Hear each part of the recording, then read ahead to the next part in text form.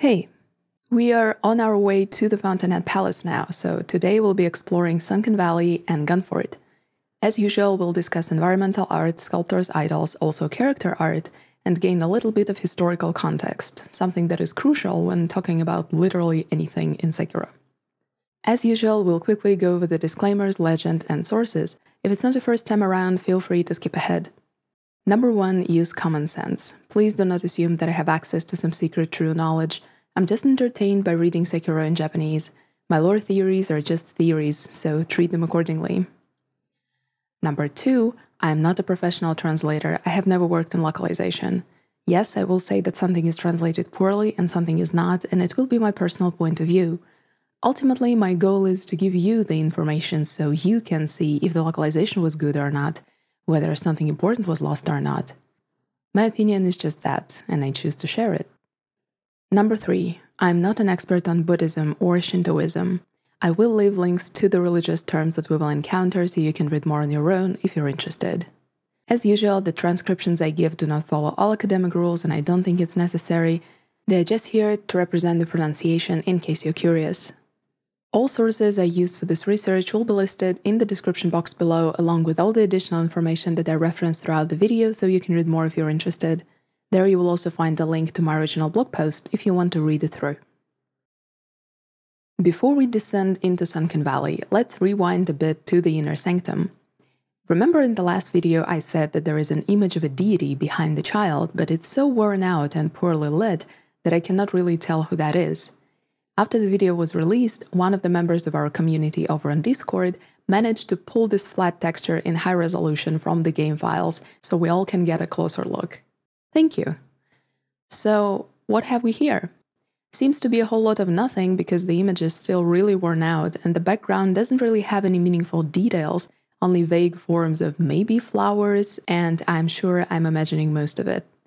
It is a Bodhisattva or a Buddha even, but how do we know which one? Luckily, in the previous video, we've done a whole lot of research on Buddhism and specifically Senpou Temple, so we'll be able to unravel this whole thing in no time, just follow me. This is an image of a Bodhisattva or a Buddha located in the inner sanctum, the heart of Senpou Temple. Must be an important deity then. One of the 5 wisdom kings? We have already seen Fudo and Kongo Yakusha, but those were kind of on the outskirts of the temple. 5 wisdom kings are supposed to be avatars or incarnations of 5 cosmic Buddhas. 5 cosmic Buddhas fit very well because they are heavily featured in Japanese esoteric Buddhism and specifically in Shingon Buddhism, and we have already seen them on mandalas in the initiation hall.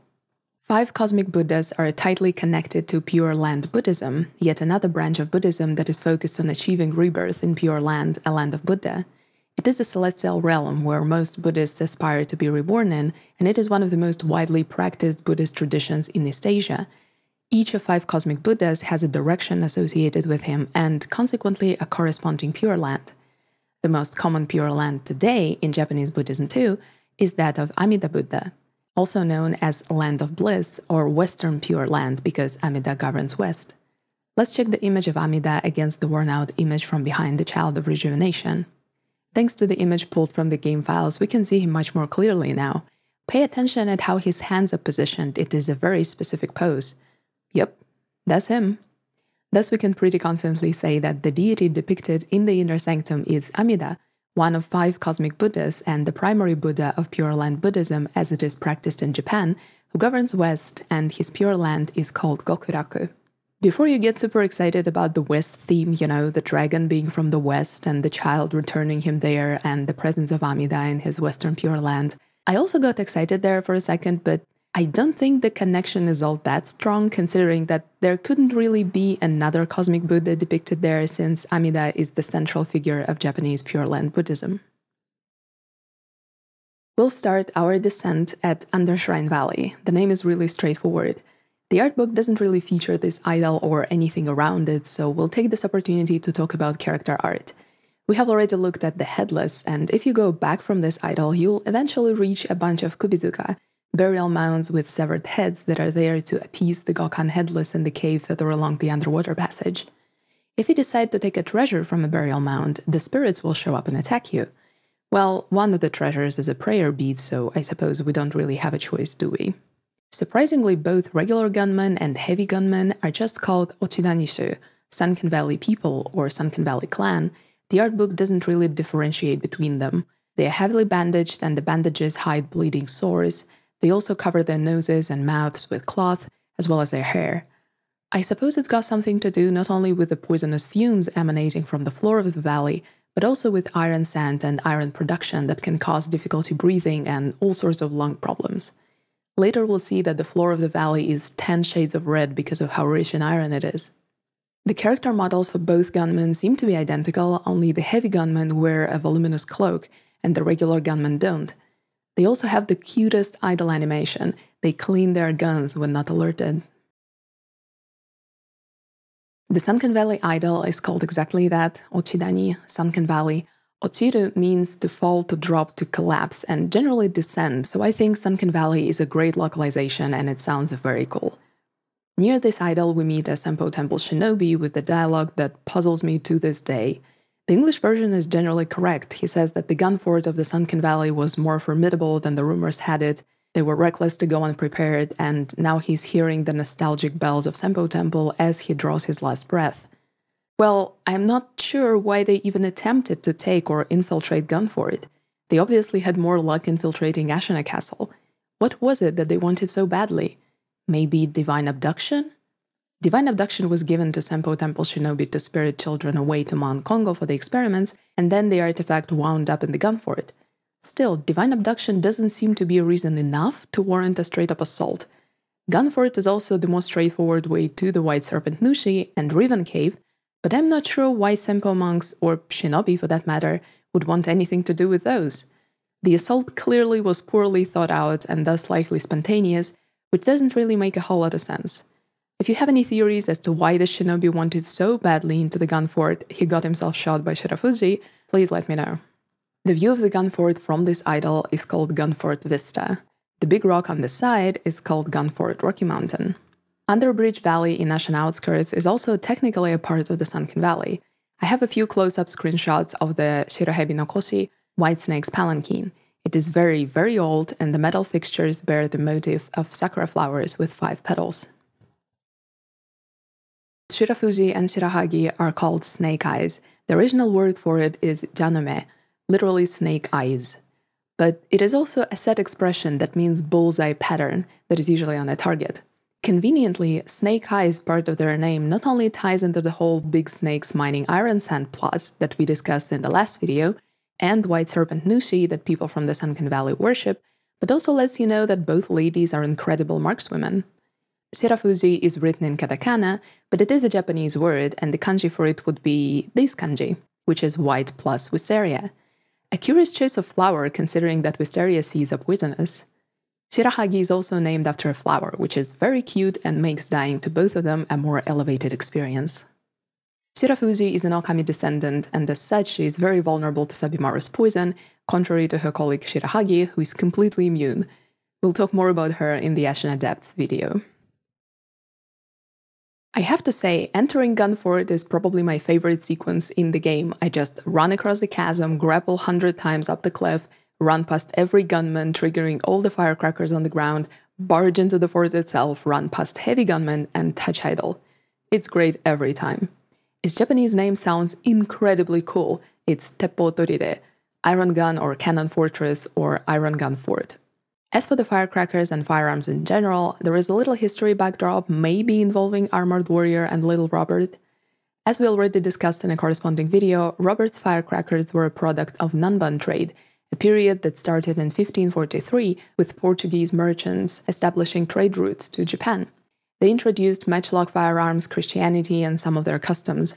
The firecrackers' description says that Robert and his father sold them to sustain themselves during their travels, and I wonder if that's how the firecrackers ended up in Gunfort, adding to its impenetrability.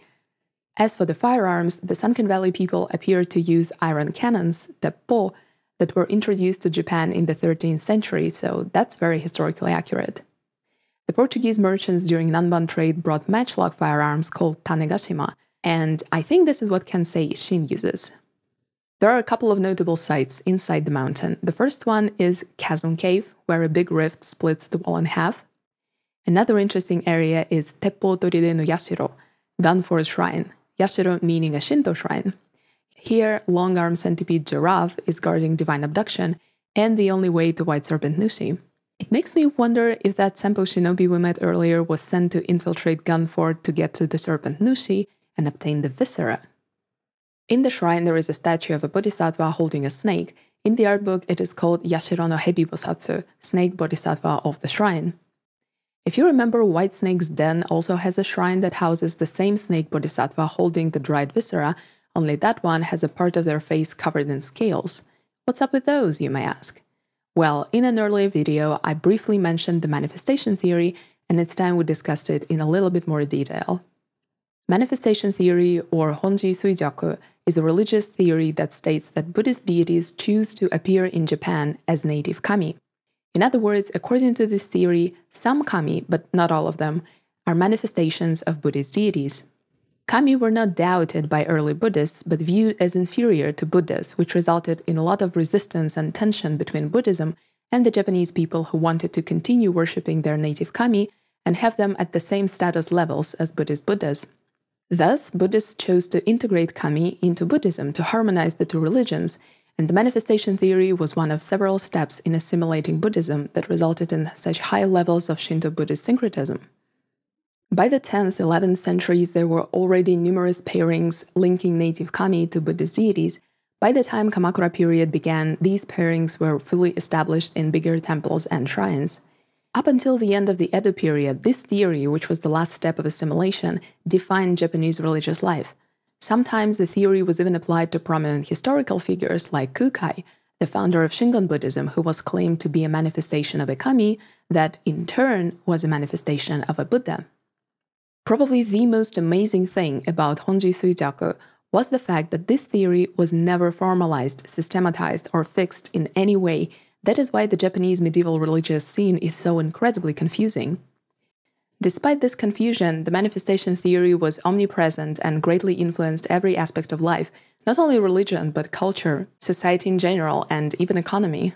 There was also a lot of nuance in how some doctrines viewed parity of kami and Buddhas, whether kami are just a manifestation of a Buddhist deity or they're completely equal.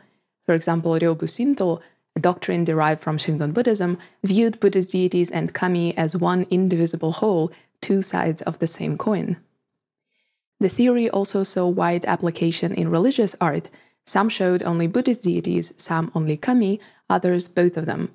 Even though the Bodhisattva snake representation is not a painting but a statue, it still depicts both a native kami and a corresponding Buddhist deity. This syncretism that dominated Japanese religious scene up to 1868 was called Shinbutsu Shugo, syncretism of kami and Buddhas. Sengoku period technically was kind of in the middle of it. The syncretism was fully established, and Shinbutsu Bunri, the separation, wouldn't come for another 300 years or so. In the Bodhisattva Valley, you can notice sacred trees with Shimenawa robes going around them, a purely Shinto thing, right next to the statues of bodhisattvas. Even Gunfort, that houses a shrine where the White Serpent is worshipped, is built on the cliff around the bodhisattva statue. This was a brief note on why we see a bodhisattva in a Shinto shrine dedicated to a native kami, if you're wondering. I'll leave links in the description box below so you can read more on this topic. And now it's time to move on to Giraffe. In the last video, we talked about the clan of Centipede miners that mine gold and iron and also search for their star. After they have found the star, they changed their name accordingly, and my guess was that the name change is partial. Giraffe always struck me as a character with the weirdest name. Knowing what we know now about the centipedes, take a look at his original name, Nagate no Mukade Giraffe. His name is Giraffe. While the Japanese word for giraffe the animal is written identically Giraffe, doesn't this name strike you as one very, very similar to Shirafuji?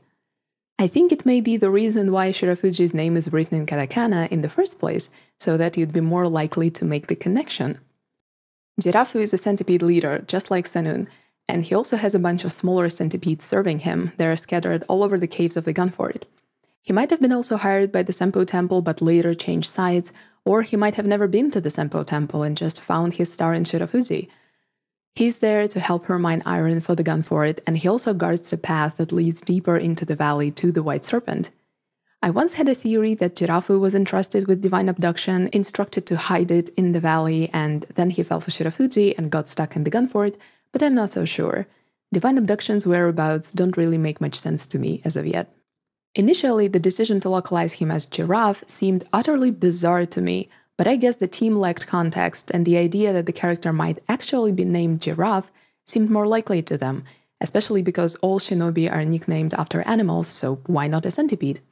Well, I have to agree, a ton of context is needed to determine how this name should be treated, because not only do you need to learn about the name-changing process and the Senun's case, but also keep Shirafuji in mind. Given that the English localization of the sixth prayer necklace didn't really explain the star thing all that well, and that they even might have localized Giraffe way before they came across Shirafuji, this oversight is indeed unfortunate, but also understandable. You know what the cutest thing is? Giraffe is cleaning his talons when not alerted. Senun doesn't do that. This animation was edited for Giraffe only to show how he's a part of the Gunfort folk now, and he has taken up some of their habits. So proud of him. A question now. Have you ever noticed how the floor of the shrine is littered with feathers? Nightjar feathers. I wonder what little story happened here. We do find a couple of nightjar deeper in the Sunken Valley. Were they trying to infiltrate Gunfort from the other side? Were they after the divine abduction for some reason? They do Isshin's bidding, and I can't think of a reason for Isshin to want something from the Gunfort, unless he hoped to spirit away the ministry. Interesting detail that I've never noticed before. I completely forgot that the doors do not open by themselves, so let's go get the Gunfort Shrine Key. Gunfort Shrine Key, for whatever reason, is in Takeru's library that Kuro opens up. I'm not sure I can propose a reason why it is there, but if you can, please do. However, if I still pursue my theory about Owl putting that giant sword into the guardian ape so that Tomoya could not get the flower and they wouldn't leave, it would also make sense for him to lock the only way that leads to the ape and just toss the key behind some dusty bookshelf. I don't really know, and I don't feel like there is even an answer to that. Anyway, its original name is pretty straightforward, Gunfort Shrine Key. The gate behind the shrine's idol is made to be opened. Sounds very mysterious, like there is something special about the gates, but the original line is very simple. This is an item for unlocking the door behind the Buddha statue in the shrine. There is a slight discrepancy between the art book and this description. The art book calls the statue a snake bodhisattva, while the description calls it a Buddha statue. Sunken Valley people of the Gunfort shoot dead all strangers that approach. Among them, the terrifying flint guns of Snake Eyes. The next line is the most important one. Those women are descendants of the ancient Okami people. So it is not at all the Sunken Valley people who are tied to the Okami clan, it's Snake Eyes in particular. The rest of the gunmen are just whoever, they might have no relation to the Okami at all, which would explain why not one of them cares for Sabimaru and its poison. But Shirafuji and Shirahagi are of Okami blood. As for their special eyesight that makes them so deadly, I think it reinforces a very important concept in Sekiro. Those who worship a deity, in time, take on some traits of that deity. Snake Eyes and White Serpent Nushi, Okami up above and Sakura Dragon, nobles and the Great Carp Nushi.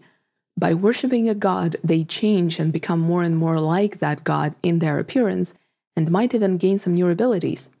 Think about Owl and the Owl Nushi from Usui Forest. Owl has a concept art with the bird, and their likeness is very noticeable. I think it makes sense.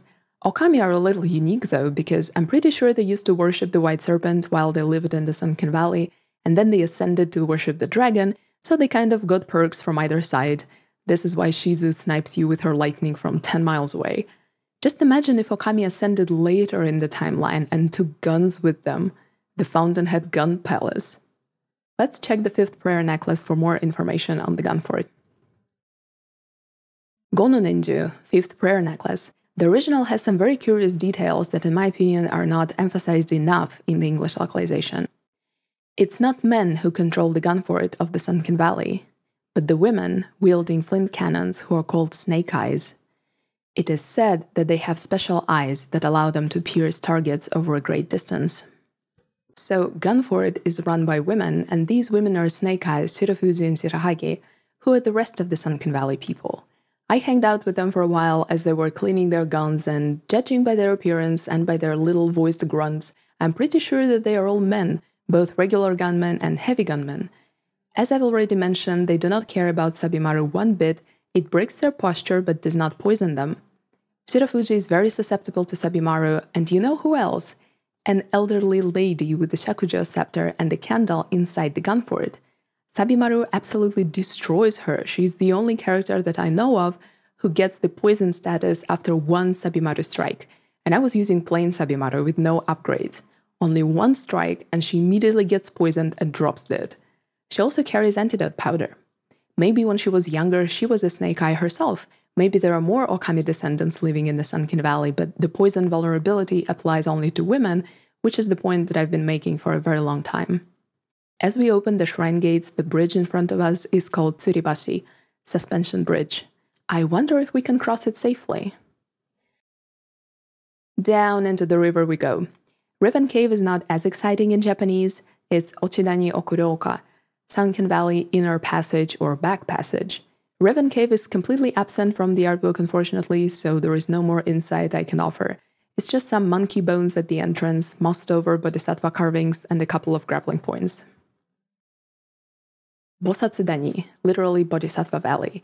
The art book does not mention what specific bodhisattvas are placed here, if these are specific at all. It just says that there are Bosatsu Zazo, seated bodhisattva figures, and Bosatsu Ritsuzo, standing bodhisattva figures. Just next to the idol there is the crazy rice lady again. She's here to point you to the dried serpent viscera. Funnily enough, you can pray near her again using mibu balloons or sugars, and it would prompt the same dialogue as she had on the bridge to the castle, but if you had already prayed with her there, she'll give you no rewards this time. Technically, the White Serpent's Den is also a part of the Sunken Valley, but wouldn't you know, we have already discussed it in a corresponding video. The most interesting part of its den is the Snake Bodhisattva and the Rock Divers, the guys who appear from the walls trying to skewer you. I think this shrine is a twin shrine to the one where Divine Abduction is, built by the same people around the same time. If you ever notice, just above the Guardian Apes arena, there is an absolutely gigantic Bodhisattva statue, and this one is mentioned separately in the art book, Jibo Bosatsuzo, Affectionate Mother Bodhisattva Statue. It is a female bodhisattva cradling an infant. While the art book does not say what specific bodhisattva that is, I think it's safe to assume it is supposed to be a reference to Kannon, a Buddhist deity of compassion and mercy, a patron of mothers. She has many manifestations in Japanese Buddhism, and one of them is called Jibo Kannon, depicted in exactly the same way, a woman holding an infant. Jibo Kannon being here seems to be a very deliberate choice. I was not able to verify it in more than one source, unfortunately, but Kannon seems to be associated, at least in some capacity, with Musubi no Kami, according to the manifestation theory, literally a god of knots, of connection, god of matchmaking and marriage. Let's not forget that the Lion Ape's story revolves around him yearning for his deceased partner, and it's ultimately about family. This place is his garden where he tends to the white lotus in hopes to give it to his bride one day. I think it makes a lot of sense for Jibo Kannon, a patron of mothers, love, and familial connection, to be here. Guardian Ape's watering hole is called Shishizaru no Suiba. The word Suiba means a watering place. This is also the place where the fountainhead waters pool deeply, so we can see broken off pieces of the shrines and pavilions of the Fountainhead Palace that were washed downstream. Fun fact, you can actually see the White Serpent from here. The art book also gives a depiction of Kagobashi Suren, fragrant lotus, that we already discussed in an earlier video. Sunken Valley is the place where our ascension to the Fountainhead Palace starts, and it always felt otherworldly to me, much more so than even the Senpou Temple. From this point on, we'll be having much more questions and much fewer answers. However, we'll try our best to gather as much context as possible to see if we can shed at least some light onto the last areas of the game and the events that took place there. Don't forget to check the description for relevant links and more reading. Thank you very much for your time, and I'll see you in the next one. Take care.